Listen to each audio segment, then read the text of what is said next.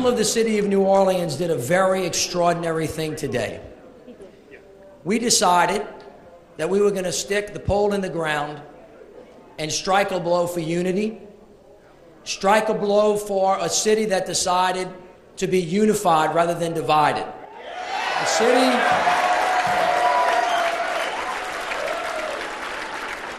A city that understands that where there is equal opportunity, there is equal responsibility.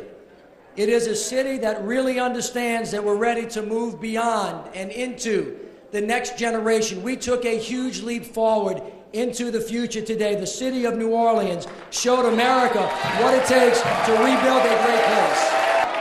We are thankful to the rest of America for everything that they have done for us. But what they have told us, that the best way to continue to help us, for us to help ourselves, we know it, we heard it, we understand it, and tomorrow morning we are going to begin to do it.